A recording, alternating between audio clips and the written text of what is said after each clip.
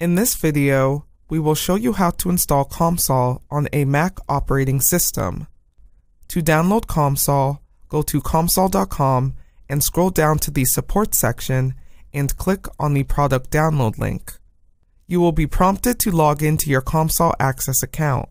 If you do not have an Access account, then you will be required to create one. After entering your login information, you will be taken to the product download page. Here, choose Mac OS X as your operating system. There are several options to install COMSOL. You can choose DVD image for offline installation. In this video, we will show you how to do the online installation. So go ahead and click on the Online Installer for Mac OS X and save the .dmg file on your system.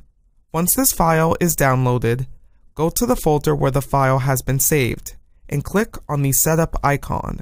The setup process will be initiated and you will see the COMSOL 5.1 installer. Now choose the appropriate language.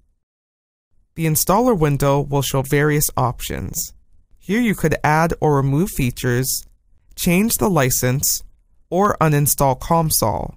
For the purpose of this video, we will select New COMSOL 5.1 Installation. In the next window, click to accept the terms of the license agreement and select the license.dat file saved on your computer.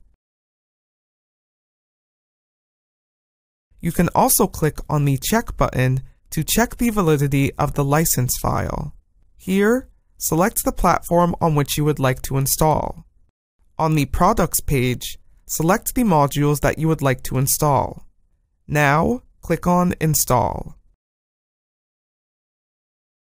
The installation is now complete. You can click View Log for more information or click on the Finish button to exit the installer.